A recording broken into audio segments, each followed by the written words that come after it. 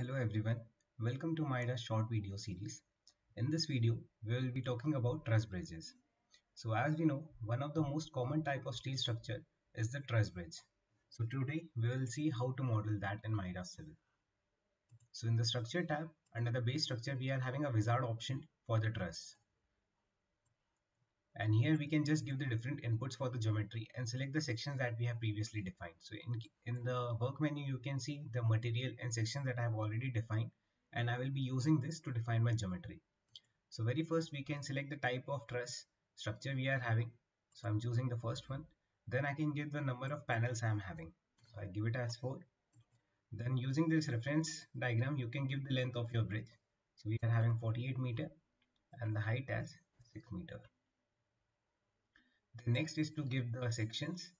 So in case we are having vertical elements, we will be choosing this vertical, and then we need to assign the different sections for the top chord, bottom chord, and for the vertical element and for the diagonal. So for the top, here you can see we are using the material as one for each, that is the steel A500 material, and the section we can just see it from here. So for the top chord, I'm having the section name as 4, and for the bottom chord we are having the number as 5.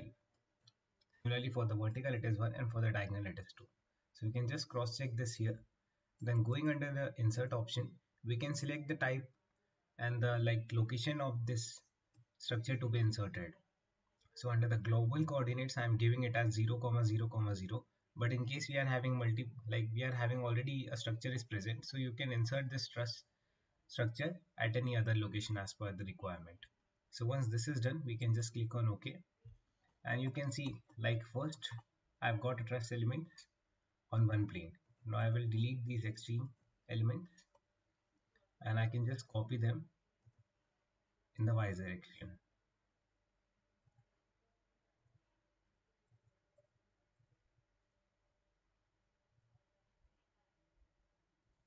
in this manner. Now we can give the cross girder at the bottom. So for that I will create the element and I will just simply select the nodes.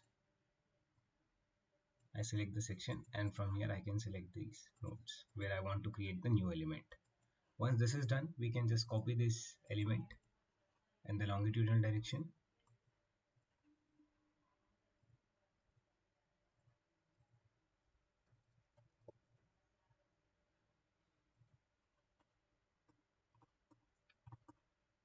And again for the last, I'll just copy it single time. Now we can create the stringer beam.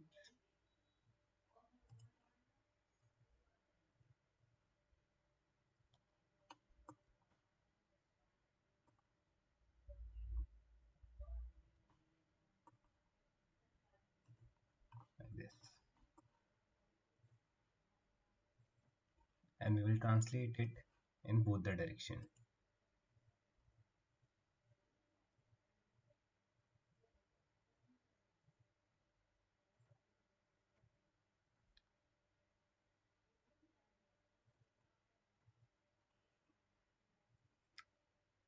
So our stringer beams has been defined. Now we can define the top horizontal members. So we'll choose the create elements again. I select the section and here I just need to select both the nodes again. And again we will just copy this in the x direction by using the translate option, copy.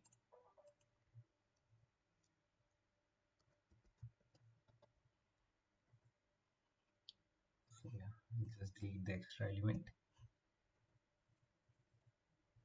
Yes. Now to create the bracings,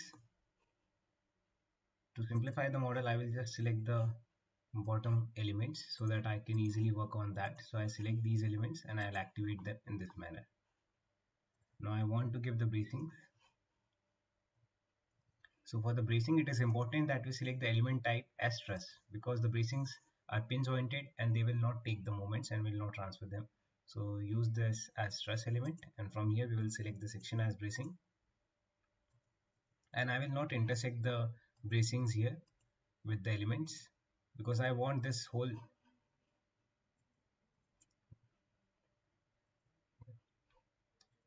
So I'll choose the extreme nodes in this manner here.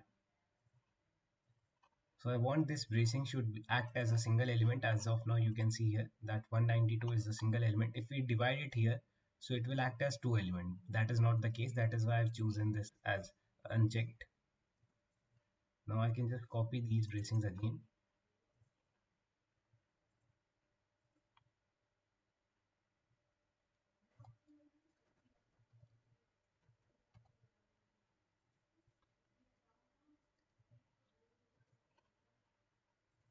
So yeah, now I can activate all the elements and we can just check the structure. So in this manner, we can define the geometry. Subsequently, we will provide the boundary condition, loading, analysis, and results. But yeah, this covers most of the part of the modeling. So you can see like how using this wizard for the truss element, we can define our structure. Hope this learning video was helpful for you. See you in the next.